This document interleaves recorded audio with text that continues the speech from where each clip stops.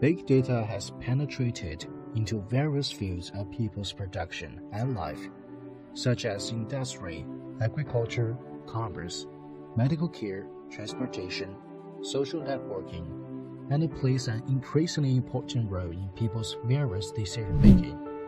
Through data analysis, users can discover various factors that affect decision-making and their interrelationships, so as to ensure the scientificity and the rationality of their decision-making process.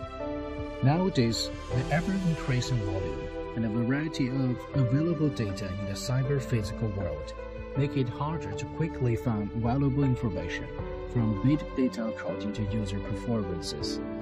Considering this challenging task, intelligent and automated collaborative filtering recommendation technique has been developed to aid users in service selection decision, because collaborative filtering is domain-independent and easy to understand, typically by analyzing a user's historical system selection and rating records.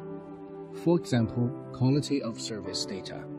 The recommender system could capture the user's personalized preferences and then return the user a list of recommended items that best match his or her preferences in a succinct and economic manner.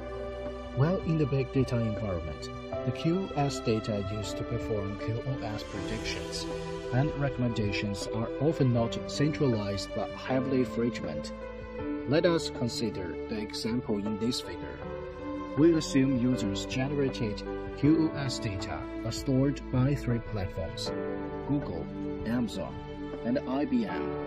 Alex is a target user who requests a list of new recommended services.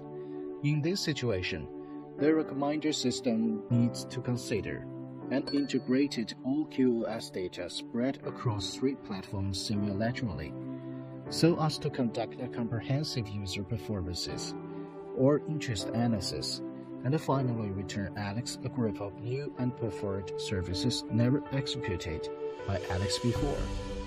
Given the above cross-platform QoS data integration process, there are often two challenging issues. First, each of the three platforms, Google, Amazon, and IBM, lacks enough incentive to release its QoS data to the recommender system due to possible privacy breaches. In other words, a secure QoS data sharing mechanism is absent. Second, due to the common trade-off between data availability and privacy in data-driven applications, protecting private user information in QoS data will probably decrease the availability of QoS data and finally produce inaccurate recommended results. Therefore, how to balance the trade-off between data privacy and accuracy in the cross-platform recommendation scenarios is becoming a practical and significant challenge that needs intensive study. The locality-sensitive hashing technique has recently been introduced into service recommendation to achieve the above-mentioned privacy preservation goal. We talk about basic concept of LSH.